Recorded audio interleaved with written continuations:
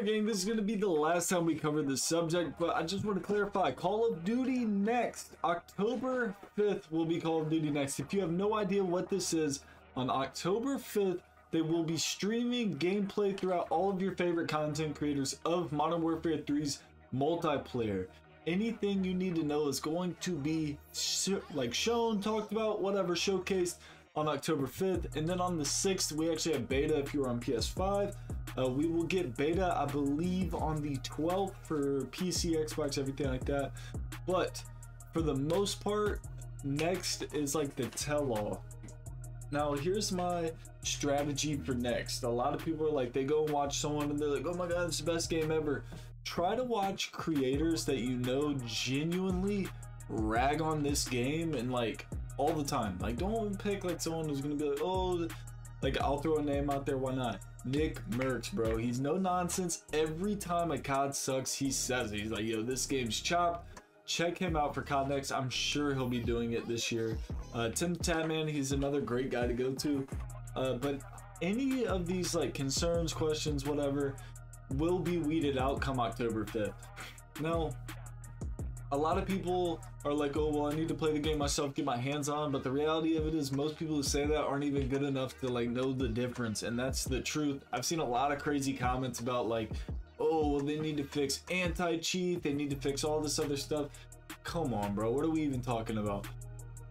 I doubt there are many cheaters in this game compared to Warzone 1. Like, I've only seen one and I upload daily. Like, you gotta understand, I play this game all of the time. I ran to one cheater, bro, and I got a pretty high KD. Like, if there were hackers, they'd definitely be in my lobby.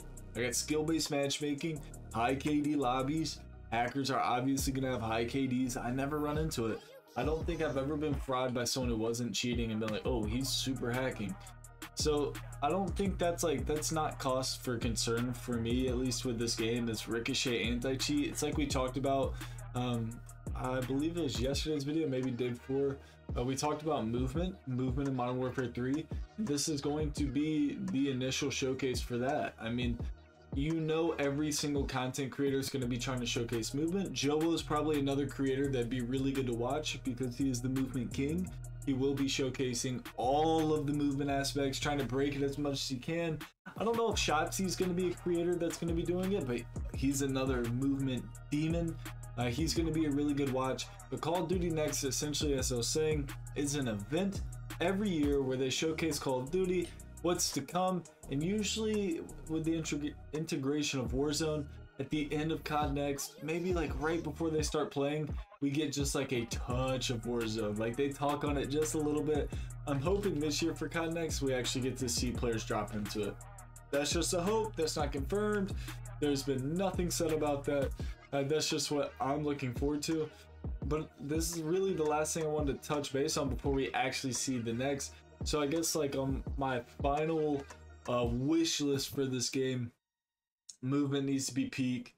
Fluidity, I need the game to like move better in terms of like reloading, YY, swapping guns, crouching, standing up, like your weapon when you mantle, like how fast is it ready to be fired. Maybe bunny hopping, no one's really talked about bunny hopping, seeing that come back. Just more fluidity with those kinds of things I think will make this game peak. The maps look gorgeous, the remasters were crazy. The way they remastered the maps to flow with modern gameplay was nuts. I think it's going to be a super good change. I've seen people like, oh, I hope they didn't ruin this, or they didn't. Like, they literally complemented the map so well. There's no way this is gonna bite me in the butt. There's no way they fumble this game. 100%. That's where I'm at. I do not think they will fumble this game. But gang, this is a quick video. I'm tired, man. We had a long weekend, Monday, a long day at work. So tomorrow we will get back into Vondel gameplay, I guess, if they have Vondel. I hope we got Albagra Fortress, but if not, we got Vondel. And I actually have a challenge I think I'm gonna do for tomorrow's video.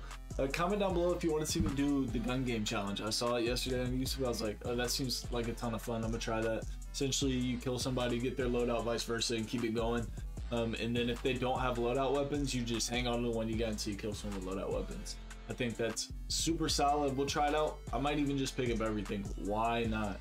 Dang, if you are new to the channel, enjoy the content, hit that sub button, crush that like button. Let me know what you are hoping for in this new Call of Duty. Catch you tomorrow for another banger. Let's get it.